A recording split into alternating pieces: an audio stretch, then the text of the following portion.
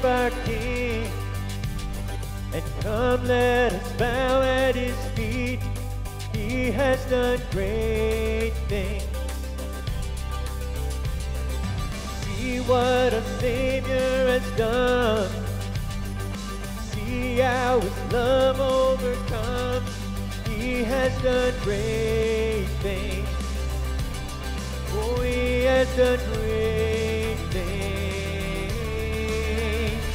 Oh, hero of heaven, you conquered the grave. You free every captive and break every chain. Oh, God, you have done great things. We dance in your freedom, awake and alive. Oh, Jesus the Savior, the name lifted high. Oh, God, you have done great things.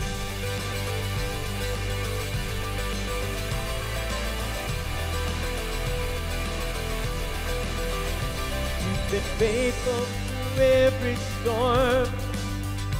You'll be faithful forevermore. For you have done great things. And I know you will do it again. For your promise is yes and amen. You will do great things. Oh God, you do great things. Oh hero of heaven, you conquered the grave. You free every captive and break every chain. Oh God, you have done great things. We dance in your freedom, awake and alive. Oh Jesus, our Savior, the name lifted high. Oh God, you have done great things.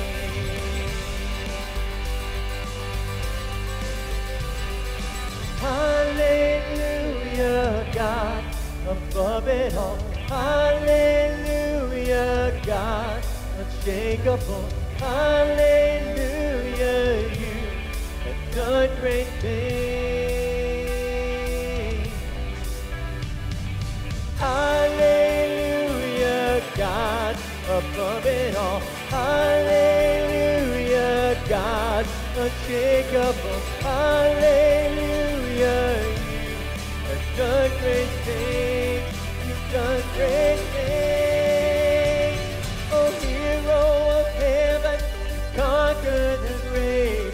You free every captive and break every chain. Oh, God, you have done great things. We dance in your freedom, awake and alive. Oh, Jesus, the Savior, the name lifted high. Oh, God, you have done great things. You have done great things, oh God. You have done great things.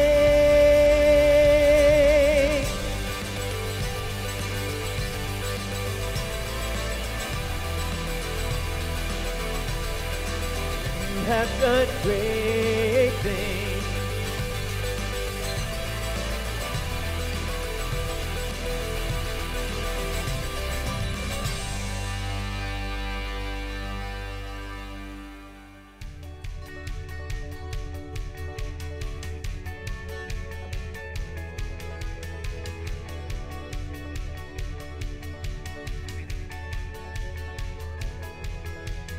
God of creation, there at the start, for the beginning of time.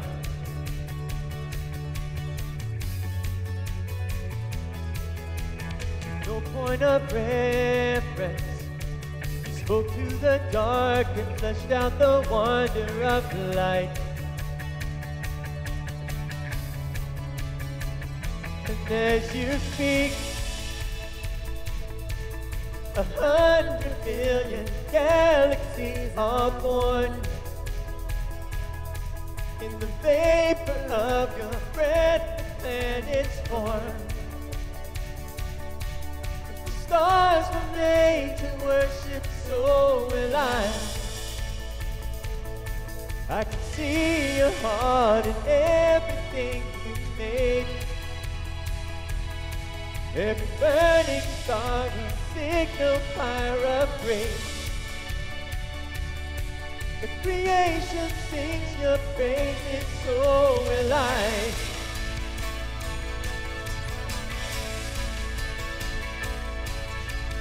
God of your promise, you don't speak in vain, no syllable empty or void.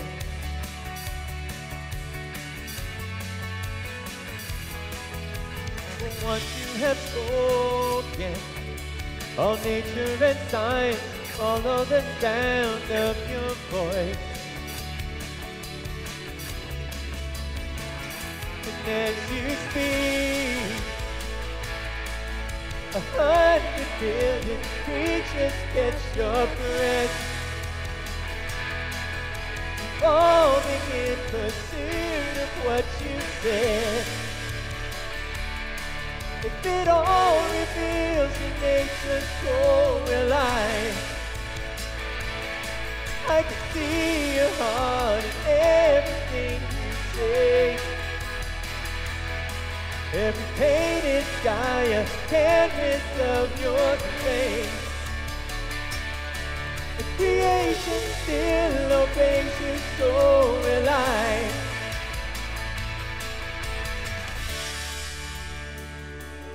So will I.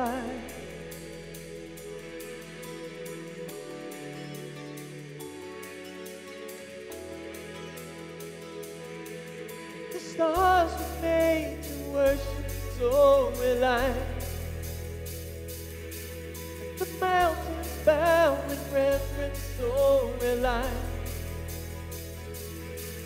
The oceans roar your greatness, so will I.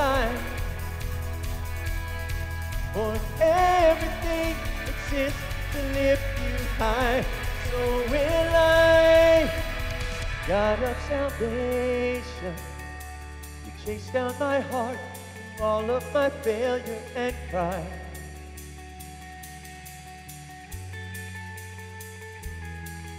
On the hill you created, the light of the world, abandoned in darkness to die. And as you speak, 100 billion failures disappear. Where you lost your life, till I could find it here. If you left the grave behind you, so will I. I can see your heart in everything you've done. Every part designed in a work of art called love. If you gladly show surrender, so will I. The creation still obeys you, so will I. The creation sings your praises, so will I. So will I.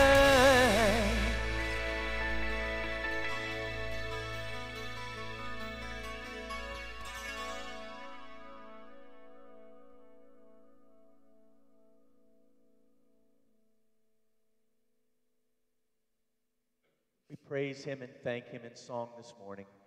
He is the God who makes us alive, who sustains us and molds and shapes us, the one who gives us hope. We praise him and thank him together this morning. Let's continue.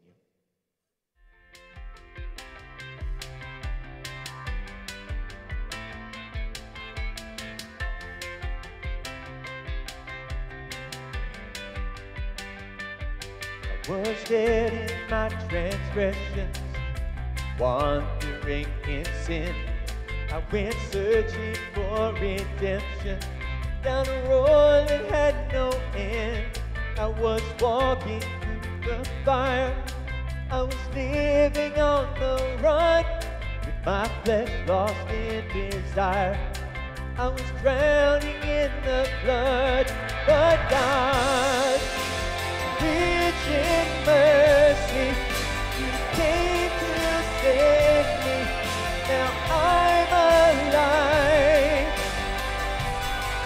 But God, strong and mighty, you reached down for me so I could rise.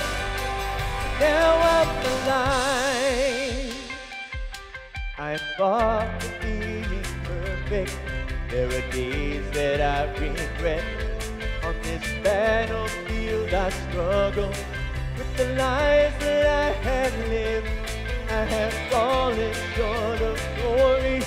I can't make it on my own. If you counted all my past, I'd be sinking like a stone. But God, rich in mercy, you came to save me. Now I'm alive. But God, strong and mighty, you reached down for me so I could rise. I'm breathing in, I'm breathing out. I was in the grave, but God, you called me out. Now I'm breathing in, I'm breathing out. I was in the grave, but God, you called me out. But God, rich in mercy, you came to save me. Now I'm alive. And my God, strong and mighty, you reached down for me so I could rise. But God, rich in mercy, you came to save me. Now I'm alive. But God, strong and mighty, you reached down for me so I could rise. Now I'm alive. Yeah.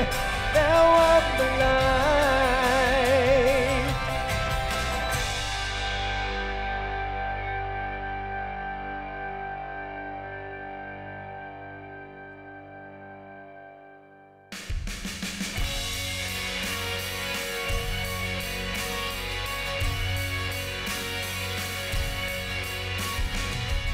You am the highest King, welcome me.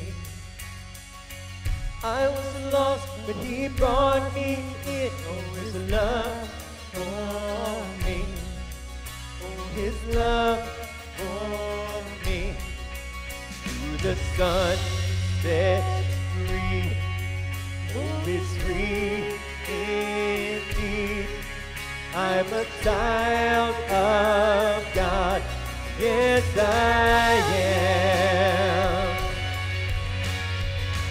Free at last, He has ransomed me. His grace runs deep. While I was a slave to sin, Jesus died for me. Yes, He died for me. The sun set free, oh, it's free indeed. I'm a child of God, yes I am.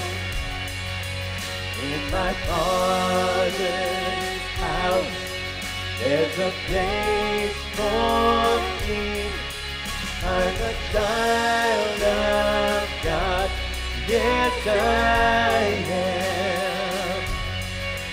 I am chosen, not forsaken. I am who you say I am. You are for me, not against me. I am who you say I am. I am chosen, not forsaken. I am who you say I am. You are for me, not against me. I am who you say I am. Yes, I am who you say I am. The sun sets free, oh, it's free indeed. I'm a child of God, yes I am. In my Father's house, there's a place for me. I'm a child of God, yes I am. The sun sets free, oh, it's free indeed. I'm a child of God, yes I am. In my Father's house, there's a place for me. I'm a child of God, yes I am. I'm a child of God, yes I am. I'm a child of God, yes I am.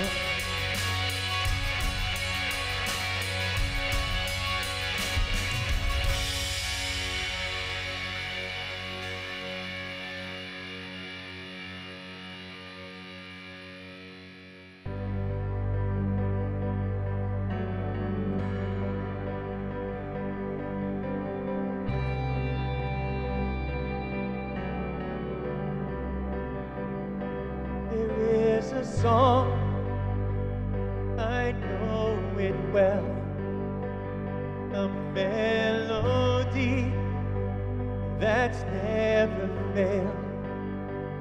On mountains high, in valleys low, my soul will rest, my confidence in you alone. Hope has a name, his name is Jesus. Our Savior's cross has set this sinner free. Hope has a name, his name is Jesus. Oh, Christ be praised, I have victory.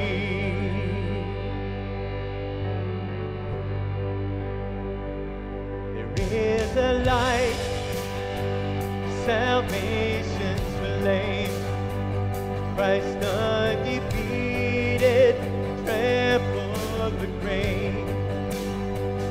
See now the cross be lifted high. The light has come, the light has won. Behold the Christ. Hope has a name, his name is Jesus. My Savior's cross has set his sinner free. Hope has a name, his name is Jesus. Oh, Christ be praised, I have victory. Hope has a name, his name is Jesus.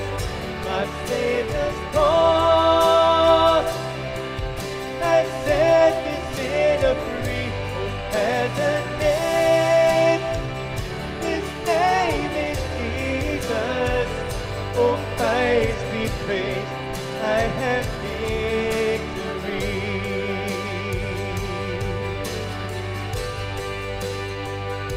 There'll be a day, my hope complete.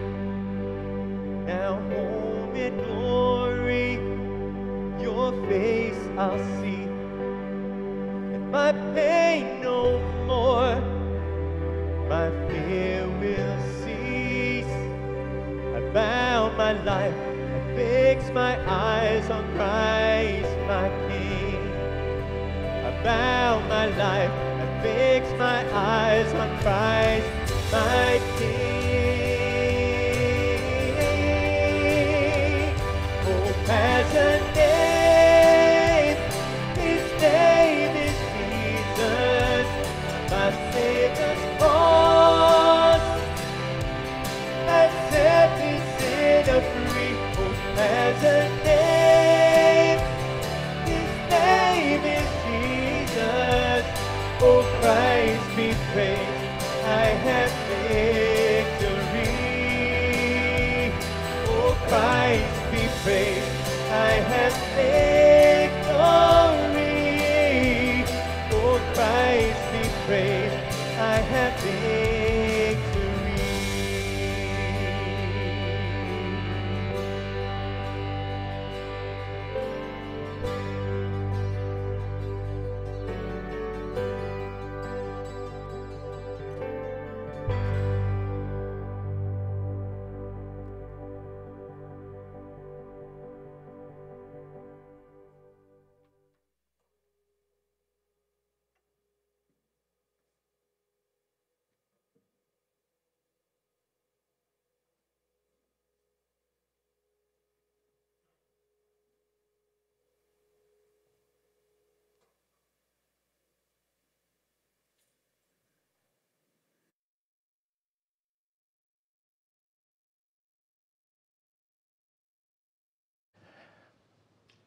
Good morning.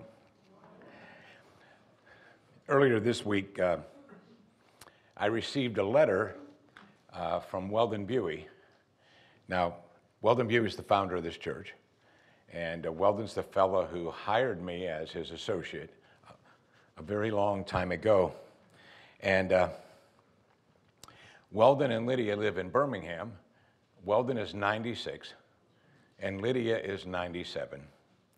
And he has to retire only because he has macular regeneration. He can't get a Bible big enough, he said, to read the letters to teach. What a lifetime commitment. And then a few days ago, I was in touch with Brad Ryan, who was my associate here for 17 years. And Brad lost both of his parents within 2 days of each other, just here at the beginning of the year. Unfathomable to me, not in an auto accident, separately. And so we talked about that for quite some time, but it's a heartbreaking situation for him. And so I'd like you to join me in prayer. Father, I'm reminded that all of us are just your servants. And to hear and get a message from one who founded this church and hired me to come here, and to hear that his ministry has just gone on and on is a very big encouragement to me. And Father, then to hear from Brad, who lost both of his parents, is heartbreaking. I couldn't imagine what that would be like to go through for anyone, but especially for him. And so I lift he and Karen up as they go through this whole process of grieving, etc. It's just an overwhelming thought to me to go through such an experience. Father, I pray for those in our own body who are struggling with COVID right now. Some of us easily and some of us with much more difficulty. And I lift them up to the throne of grace. Father, I thank you that the body of Christ exists to encourage one another. And we have been able to do that. And I pray for all of us that if we can encourage anyone going through a difficult time, we should reach out and do so. And now, Father, as we come to your word, I pray that your word will once again penetrate not just our hearts, but our wills. And that we will decide to look at our life differently because of what you have said to us. We pray this in the great name of Jesus Christ our Lord. Amen.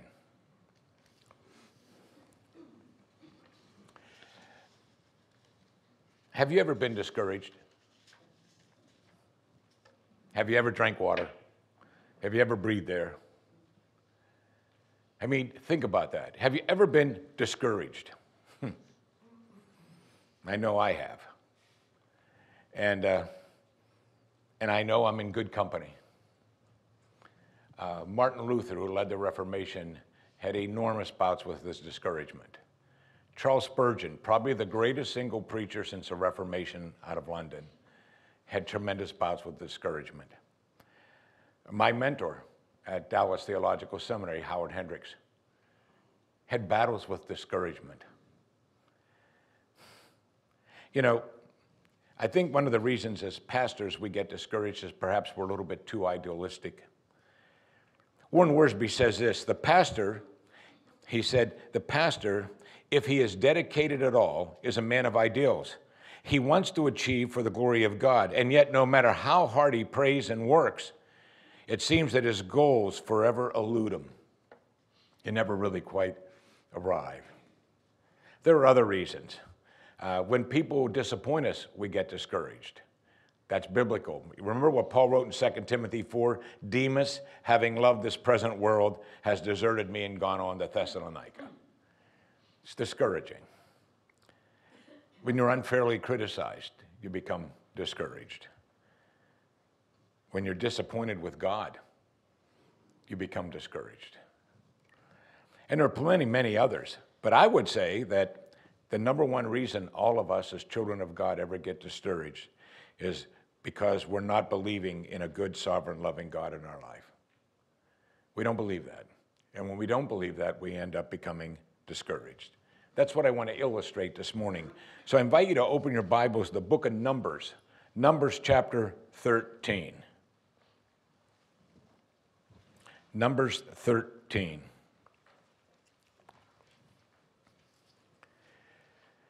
Israel is about to enter the promised land. They've left Egypt. They've gone through the wilderness. They're right there. They're right at the doorstep. Depending on who you read, maybe 6, 8, 9 weeks to get there. 2 million people. God has promised a land flowing with milk and honey. They're ready to go in. And it says, then the Lord spoke to Moses and said, send out for yourself men, he said, so that they may spy out on the land of Canaan, which I'm going to give to the sons of Israel. You shall send a man from each of their father's tribes, every one a leader among them. There's the task. You can see what they're going to do. He said, I'm going to send them out. And it's an interesting thing because God has already told them what the land of Canaan would be like, and God has already told them, I'm going to give you that land. But he sends them out. And this is interesting because there's a reason I think God is testing for this. In fact, if you look down at verse 17, it says, when Moses sent them to spy out the land of Canaan, he said to them, go up there into the Negev, then go up into the hill country. See what the land is like and whether the people who live there are strong or weak, whether they are few or many. How is the land in which they live? Is it good or bad? And how are the cities in which they live? Are they like open camps or with fortifications? So Moses decides, okay, I'm going to be involved. We're going to send them out. That's the task. That's what happens. And you kind of know how this whole story works. What are the reports? What is it they come up with once they go out into the land? Well, what you end up seeing here is if you go down to verse 25, when they return from spying out the land at the end of the 40 days, they proceeded to come to Moses and Aaron and all the congregation of the sons of Israel in the wilderness of Paran at Kadesh, and they brought back word to them and to all the congregation and showed them the fruit of the land. Thus they told him and said, we went into the land where you sent us, and it certainly does flow with milk and honey, and this is its fruit. The fruit from earlier verses when we look at in a moment is they took some grapes and cut them down, and they had to put a pole between two men's shoulders and carry the cluster. So notice, they know exactly what God said. Nevertheless, and there's the problem for all of us. Always. We do this over and over again. You go through a set of circumstances, you know what the truth is, and then you say, but, nevertheless. That's what they said. The people who live in the land are strong. The cities are fortified and very large. And moreover, we saw descendants of Anak there. Now, if you do your homework and study this on your own, those are giants. The sons of Anak are giants. So we saw them there. He says, Amalek is living in the land of the Negev, and the Hittites, the Jebusites, the Amorites are living in the hill country, and the Canaanites are living by the sea, and he said, and by the side of the Jordan. There are ites everywhere. He said, there's a lot of them. It's interesting what they end up saying here. And then it says, back, I'll go then to verse 31, but the men who had gone up with him said, we're not able to go up against the people, for they are too strong. So they gave out to the sons of Israel a bad report of the land which they had spied out. The land, he says, through which we have gone in spying it out is a land that devours its own inhabitants. And all the people whom we saw there are men of great size. They also saw Nephilim. Now remember, Nephilim is Goliath. We also saw Nephilim. The sons of Anak are part of the Nephilim. And he says, and we became like grasshoppers in our own sight, and so we were in their sight.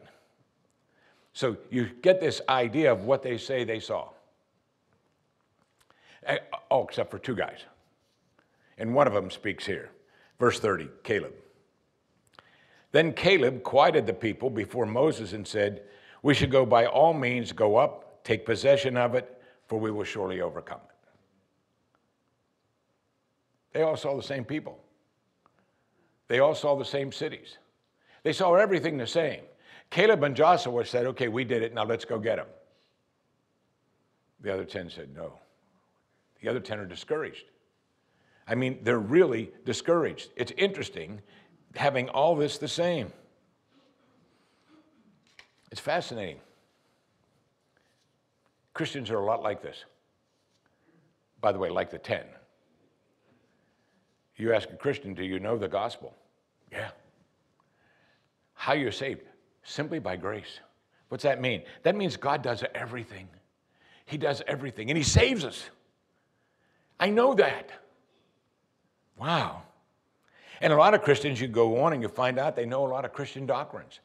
Things that God has taught to be absolutely true. Many of us know a lot of God's promises. I know his promises. Wow. We know the land is flowing with milk and honey. That's what we know. Wow. But when major obstacles occur in our lives, discouragement shows up. Isn't that interesting? You're a child of God. Think of that. You're a child of God. God. Isn't that something? And he says, I'm for you, not against you. I'll never leave you. I work all things out together for your good. He's telling us all this. And you're a child of God, and yet you get discouraged. It's amazing how we can get discouraged like this. Warren Wiersbe again says this, unbelief always sees the obstacles, faith always sees the opportunities. Boy, that's worth remembering. Do you see obstacles or do you see opportunities? Wow. Look, we all know the giants are real. The problems are real. We know that. So are God's promises. See, there's the issue. So what do the results end up being? You know, what are the results of all this? Well, chapter 14, he starts out and says, and then all the congregation lifted up their voices and cried, and the people wept that night. And the sons of Israel grumbled against Moses and Aaron, and the whole congregation said to them, would we had died in the land of Egypt, or would we had died in this wilderness? Why is the Lord bringing us into this land to fall by the sword? Our wives and our little ones will become plunder. Would it not have been better for us to return to Egypt? And they said to one another, let's appoint a leader and return to Egypt. Wow. What does discouragement lead to?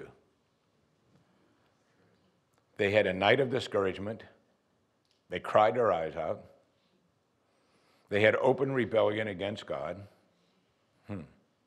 They wanted to appoint a new leader, and they wanted to go back into slavery.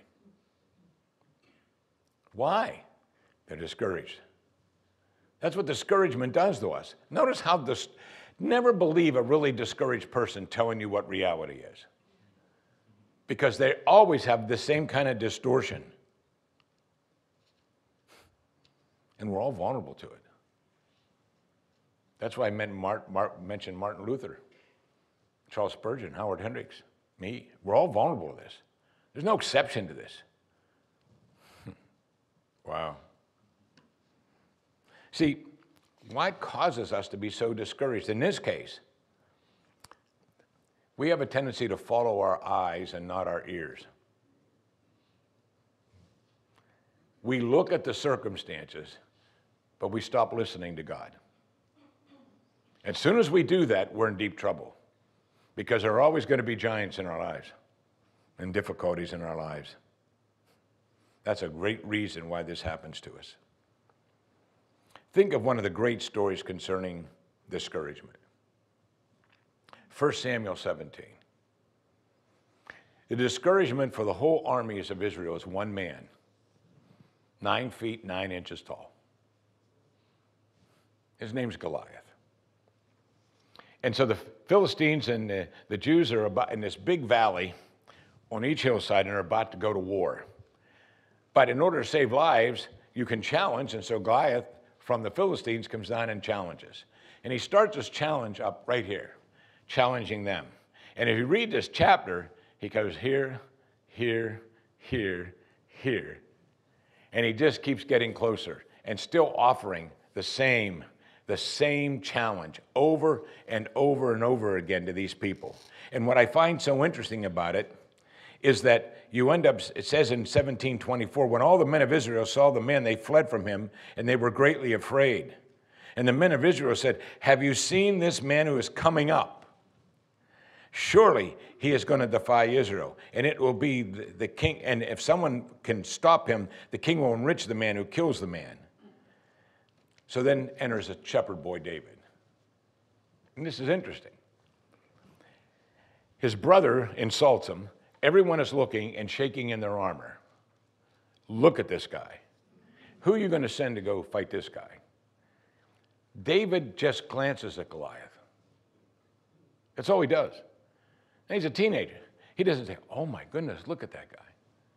He said, who is this uncircumcised Philistine to taunt the armies of the living God? Who is he? Wow. David knows who God is. You don't taunt the armies of the living God. See, David hears God and he believes God. A very different kind of approach. Israel's soldiers, they look at Goliath and say, we can't ever do anything here. We do this over and over again in our lives. We go through the same kind of thing. We watch and we let our eyes decide what we're going to do and how this is going to happen to us. And as you know, David was so unafraid that when he even met him, he trash-talked him. I mean, he did.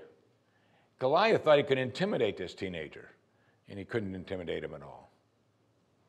You see, David believed God. David did not allow the circumstances to discourage him. That's a great example to us. Another reason we can get discouraged, according to this, we listen to the many and not the few. Boy, this is where we get in a lot of trouble. Well, you know what my friend said? That, by the way, isn't that the teenage mantra? How do you decide what's true? Well, my friends, we got together and they told me. But that's not truth. See, well, you've got to look at this. Think of it rationally. 10 of them said we can't do this, and some 2 fanatical guys said we could. And so they ended up discouraged. Maybe another point that's really important, though, our sinful orientation to bad news rather than good. We really react to bad news. It really helps. Good news sometimes can move us, but bad news can do it all the time. We're oriented that way. Notice in chapter 13, in verse 28, when he said, nevertheless, the people who live in the land are strong, the cities are fortified and very large, and there are giants there. That's bad news. Oh my goodness, oh my goodness. And then he'd go over to verse 31, it says the men who had gone up said, we're not able to go against this people. They're just too strong for us. That's bad news. If you want to move a whole group of people, give the whole group a lot of bad news. It's interesting. We'll move in unison, because of the orientation we have to bad news. They are gigantic. See, this is what they see. Now, is there any good news in this story? Yeah. Look back to verse 27 of chapter 13, when they said, we went to the land, and he says, the land where you sent us, and it certainly does flow with milk and honey. And it has phenomenal fruit. So what they see? Exactly what God told them. You're going to see a land flowing with milk and honey. And that's why I said, cut some of that fruit down, let everyone see it. You see, you'd think that would really motivate them. I mean, wouldn't have this improved their diet? I mean, think about it. Manna in the morning, manna in the evening, manna at supper time. They're going to be in a land flowing with milk and honey. You think that'd motivate them? No. Doesn't motivate them in any sense of the word. Caleb said, let's just go take it, just as God said. That's the way this whole thing works. We have this tendency to follow our eyes and not our ears. We listen to the many, not the few. We are simply sinfully oriented to bad news rather than new, and we respond with fear rather than to have courage. Even back in verse 20 of chapter 13, he said, how is the land? Is it fat or lean? Are the trees in it or not? Make an effort. That phrase there stuck with me. Here's the idea that you have to have if you're going to have courage instead of discouragement. You've got to make an effort. You see, you can't say under circumstances, well, I believe the Word of God. You have to say, I'm going to make an effort. I'm going to do what I have to do here. You have to make an effort. You see, that's the point. And they would not make an effort. You know, it's an interesting thing. This whole thing is a setup for them.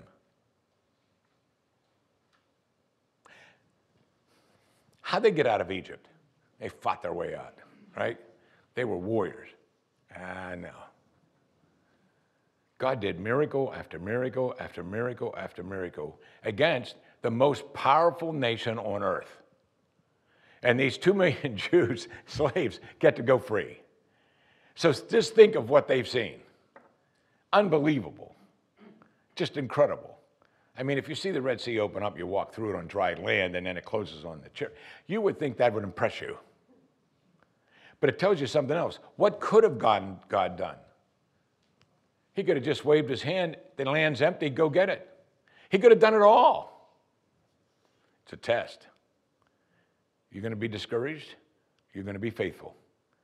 See, are you going to be discouraged, or are you going to show courage? Are you going to make an effort? You're going to do something. It's a test. You see, God could have done this with no problem at all. These are just the ites. The ites aren't the Egyptians. It doesn't work that way. It's an amazing thing.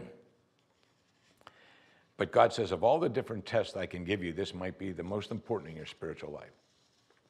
And no matter what happened in Egypt, has no bearing on what's going to happen now in the Promised Land. It's a test. No matter, think of how many things God has brought you through in your whole life. Now, the next time you're facing discouragement, is that all you think about? Nope. I'm just thinking about now.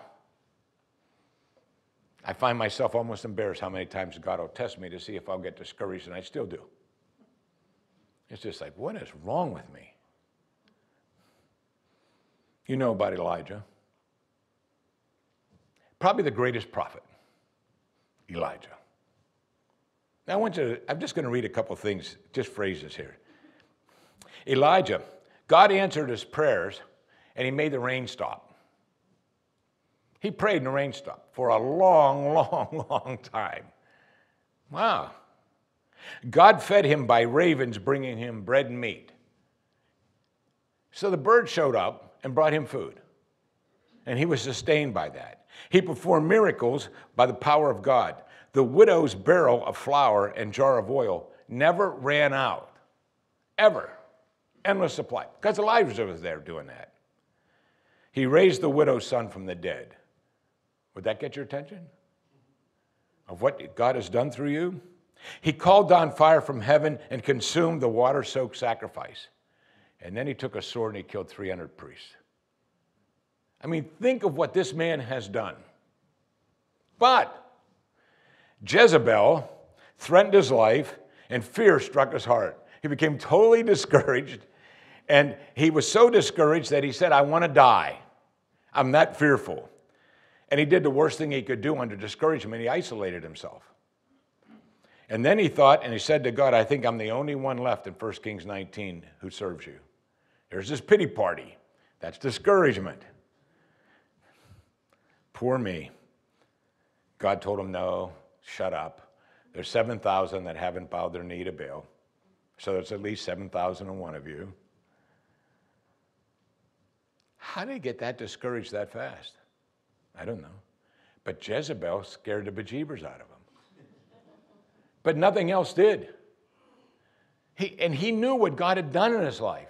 Incredible things. And it didn't make any difference. He still found every test to be unique on its own, and the Jezebel test, he got an F on. I'm totally afraid. I'm so discouraged. So what characteristics then should we look for in our own life when we find ourselves, we think we're starting to fall into discouragement? Well, they show up here in Numbers. Numbers 14:1. We start crying a lot. We start weeping. You ever been so discouraged you weep? Yeah. We just start crying. Paul told us so, even if we grieve, we don't grieve like those who have no hope. We should never grieve like someone, because what discourages you? Because you think you have no hope. There it is. What can I do now? He says, we don't grieve like that. We trust in God, the God of hope, Christ our hope. Then 14:2, here's a sign of a discouraged person. They complain and whine a lot. Some people are so discouraged over all the years of ministry I've done that virtually, it seems to me, almost every conversation I have starts out with them complaining and whining about something. Yeah, and by the way, if you love complaining and whining, you live in the right place. There's always enough in this world to complain about. I mean, goodness, you're surrounded by all these people. You see, can you complain about them? Yes. I mean, that's the whole point. We can complain and we whine, and that's what they end up doing. And by the way, these people were complainers. You go back to Exodus chapter 15, and all they started is complaining. Now, God said, I'm taking you to the promised land. They get out not that far away, and they keep saying, we're thirsty. We're thirsty. Oh, we're so thirsty. And he gave them water. Next chapter, we're hungry. We're hungry. Even after they had manna, what happened? We don't like it. It's just one item on the menu. We like quail. So did God give them quail? Yes. You see, but the point was what? We just start this whining, complaining. It becomes part of us. Look at 14:3. Why is the Lord bringing us into this land to fall by this sword? Our wives and our little ones will become plunder. Would it not be better for us to return to Egypt? What are they saying? God is killing us. What's that mean? God is not good. He's not as good as I would be if I were God. You see, when we start doing that, you can see how this works. That's open rebellion against God. I mean, the next verse, so they said to one another, let's appoint a leader and return to Egypt. Well, that's wrong. I can't tell you how many levels. Whoever said this might be hard for an American, God's never, ever supported democratic leadership.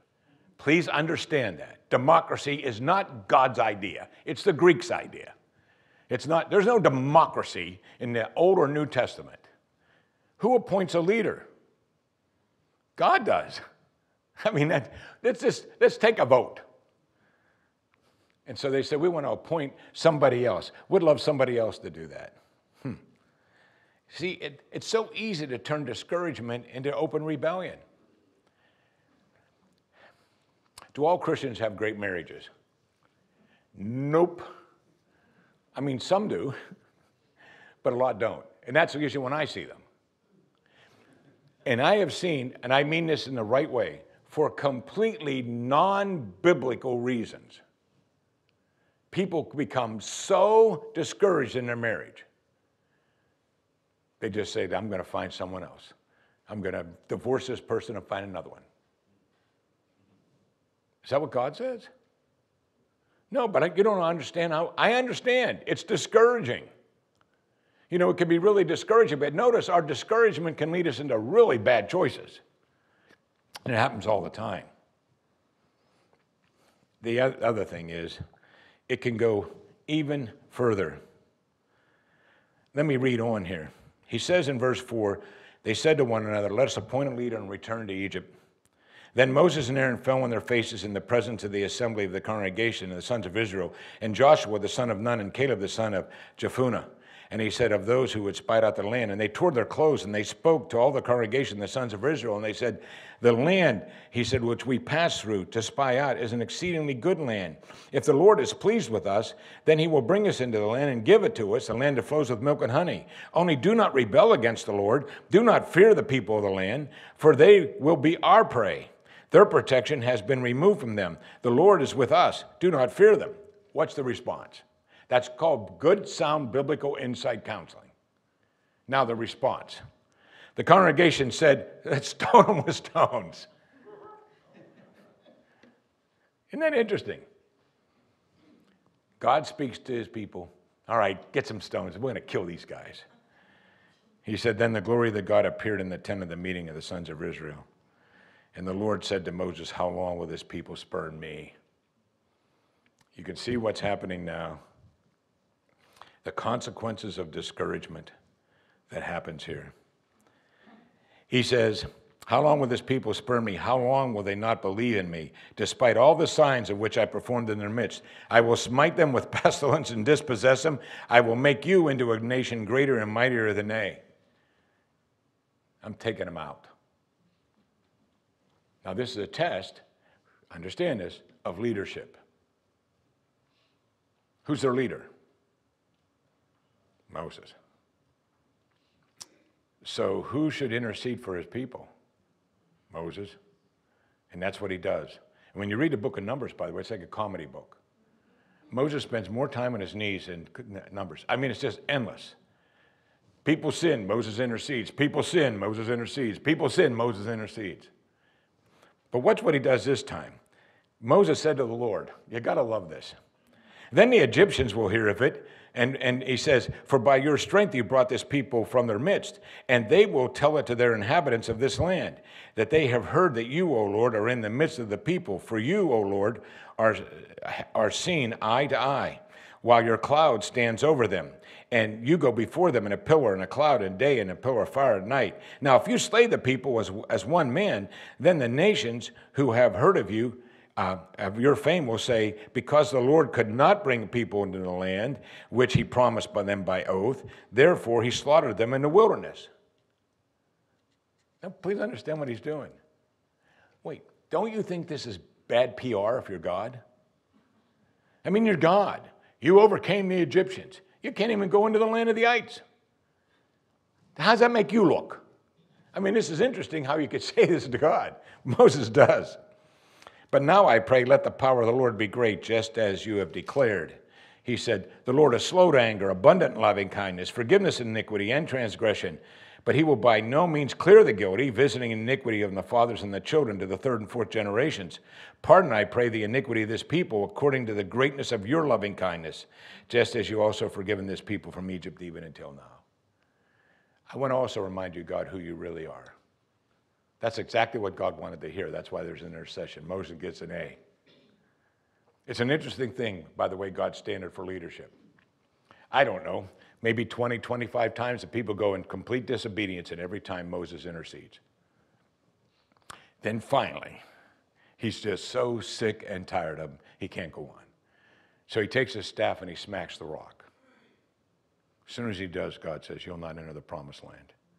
That's a failure of leadership. To whom much is given, much is expected. The people got forgiven countless times. Moses once. He doesn't get to enter the land. It's an interesting way that God views leadership. So in verse 20, the Lord said, I have pardoned them according to your word. I have pardoned them again. And it doesn't seem to help much. Down in verse 26, the Lord spoke to Moses and Aaron and said, how long shall I bear this evil congregation who are grumbling against me?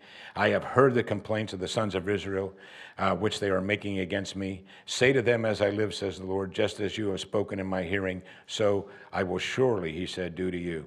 Your corpses will lie in the wilderness, even all your numbered men, according to your complete number from 20 years old and upward, those of you who have grumbled to me. Surely, he said, you shall not come into the land which I swore to you, except Caleb and Joshua. Your children, however, whom you have said would become prey, I'll bring them in, and they will know that the land, this is the land which you rejected.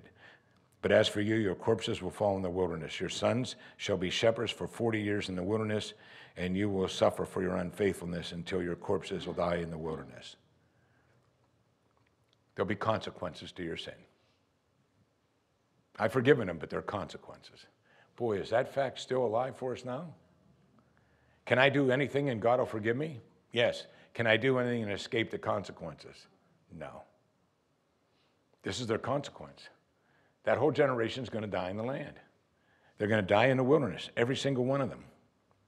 It's an amazing thing. So the leadership tells the people, this is the way it is. And typical of God's people after God has spoken judgment on them. We're ready, Lord. We're ready, but let's go get them. Amazing. Verse 39, when Moses spoke these words to all the sons of Israel, the people mourned greatly. In the morning, however, they rose up early, went to the ridge of the hill country and said, here we are. We have indeed sinned, but we're going up to the place which the Lord has promised. Let's go get them. Too late. He's a long-suffering God, but this is too late. Moses said, he said, why then are you transgressing the commandment of the Lord? It'll not succeed. He said, do not go up, or you'll be struck down by your enemies. For the Lord is not among you. For the Amalekites and Canaanites will be there in front of you, and you will fall by the sword, inasmuch as you have turned your back on following the Lord. And the Lord will not be with you. But he says, but they went up heedlessly to the ridge of the hill country. Neither the ark of the covenant of the Lord nor Moses left the camp. And then the Amalekites and Canaanites who lived in that hill country came down, struck them, beat them down as far as, and they were all killed. Tremendous consequence to continual discouragement. They never entered the land. The writer of Hebrews loved that idea so much that when he wrote his whole book of Hebrews, he said that's the danger of walking away from the Lord. You'll never enter the promised land. He called it in Hebrews for us, the faith rest life. You're never going to go in. You'll be a Christian, you'll go to heaven, but you're not going to the promised land. You're never going to have the abundant life Jesus spoke of. You've just pushed this too far. That's what they say. So, what should we do then? It's pretty simple for us, just a couple things. One is, our faith has to lead to courage, trusting in God's promises. You have to. How do I not get discouraged? My faith has to lead me to action. It has to. I have to believe, and the only way I prove I believe something is to do it. Make every effort, as he says in Numbers. Billy Graham said this, today many people are living in bondage of fear. In a recent study, a psychiatrist said that the greatest problem facing his patients was fear. Afraid of going insane, committing suicide, being alone, afraid of heart disease, cancer, disaster, death. We are becoming a nation of fearful people. Down through the centuries, in times of trouble, temptation, trial, and bereavement and crisis, God has brought courage to the hearts of those who love him. The Bible is crowded with assurances of God's help and comfort in every kind of trouble which might cause the human heart to fear. Today, the Christian can come to the scriptures with full assurance that God is going to deliver the person who puts his trust and confidence in God. Christians can lock into the future with promise, hope, and joy without fear, discouragement, or despondency. So I think then the second step for us would be simple. The other tool that God uses, his word. God speaks to us. And then he gave us a tool, prayer. We speak to God. You know, you need to make that a constant discipline of your life. The reason I need to, when God speaks to me and I internalize and meditate on His truth and His word, I need to pray that back to God. Not so God hears it, so I do. I have to remind myself what God has said. Because when I stop reminding myself, I get very forgetful. And when I get very, very forgetful, I'm just like Elijah. I get discouraged. You see, I stop listening to what God said, and I start looking at the circumstances of my life. There's a story that goes back hundreds of years. I've heard it ever since I became a Christian, but it's so appropriate here. They've updated it lately, and they call it a garage sale. And it says that Satan had a garage sale. And it said he marked all his tools with their appropriate price: hatred, envy, lust, deceit, lying, and pride. Laid apart from all these was a rather harmless-looking but well-worn tool, marked with a much higher price than the rest. A buyer pointed it out and asked, "What is that tool?" And Satan said, "Oh, that's discouragement." "Why is it priced so high?" he asked. He said, "Because it's more useful to me than any of the others. I can pry open a man's heart with it." And he said, and when I can't get near to him with the other tools I have, I can get inside him with discouragement. Once inside, I can make him do whatever I choose. It's a badly worn tool because I use it on almost everyone. Very, very few know that it even belongs to me. The devil's price was so high that the tool of discouragement was never sold. He continues to use it to this day on God's people. That's discouragement. Next time you're discouraged, think of Numbers. Think of David and Goliath. Think of Elijah. And then react appropriately. Let's pray. Father, I'm sure someone in this room is discouraged today. All of us in this room have been discouraged, at least in the past. It's so easy for us to lose sight of what you've said and constantly sort of bewitched by the circumstances of our life. It guides everything we end up doing, and we end up crying and complaining and rebelling against you because we become so discouraged. Father, let your word this morning penetrate our souls so that we can do a preemptive strike with discouragement. When we start to feel ourselves that way, may we get ourselves back onto your word and your promises. And then may we act in faith on the basis of what you have said, not what we're going through. I pray this in Jesus' name. Amen.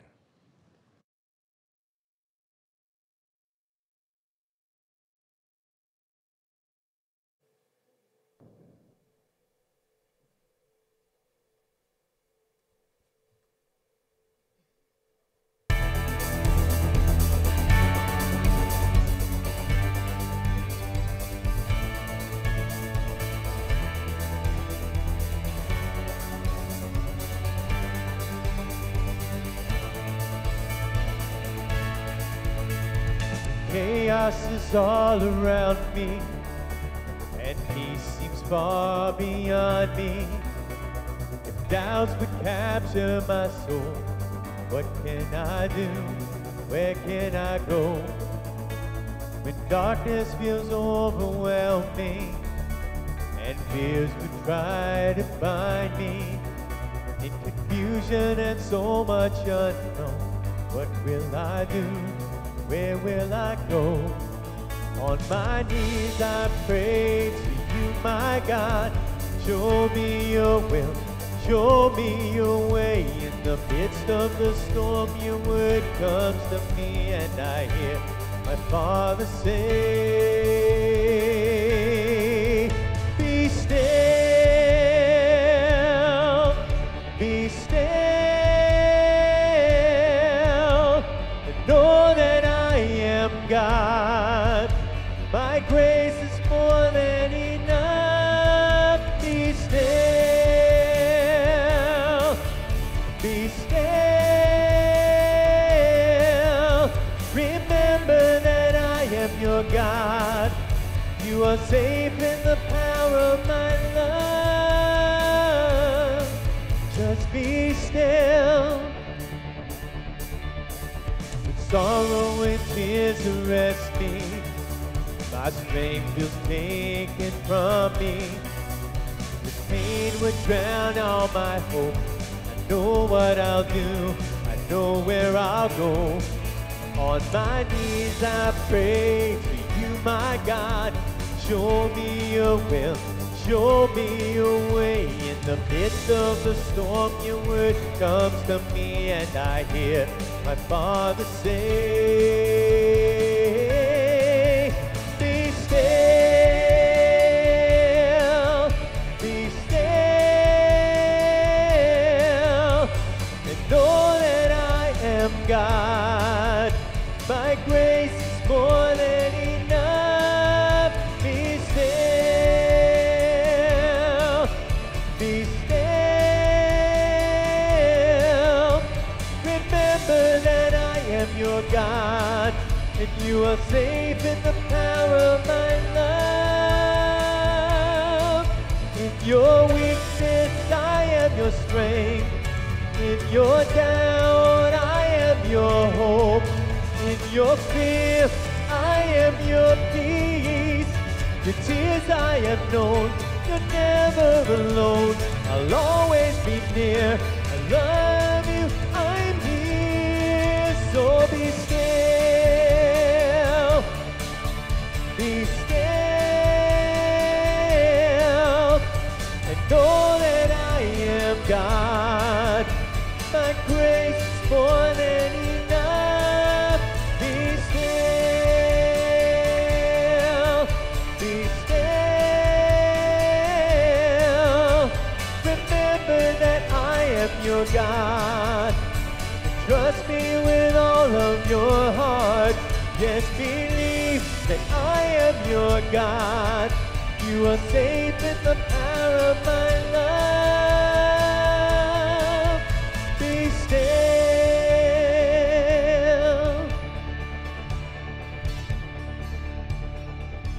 be still.